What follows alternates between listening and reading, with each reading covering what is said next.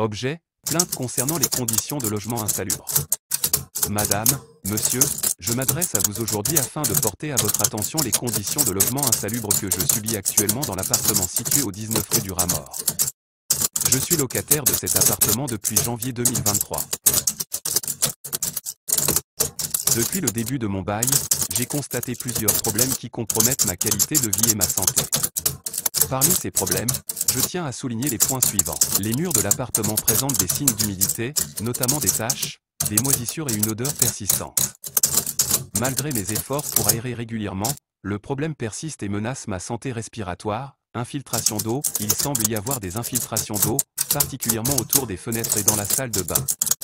Cela a causé des dégradations au niveau des murs et des sols. L'isolation de l'appartement semble défectueuse, ce qui entraîne des variations importantes de température. Cela engendre des difficultés pour maintenir une température confortable et impacte mes factures d'énergie. J'ai remarqué des anomalies au niveau des prises électriques, notamment des étincelles et des surtensions, ce qui constitue un risque pour ma sécurité. L'absence de système de ventilation adéquat contribue à l'aggravation des problèmes d'humidité et favorise la prolifération de moisissures. Je tiens à souligner que ces problèmes ne sont pas seulement inconfortables, mais ils représentent également un risque pour ma santé et ma sécurité au quotidien.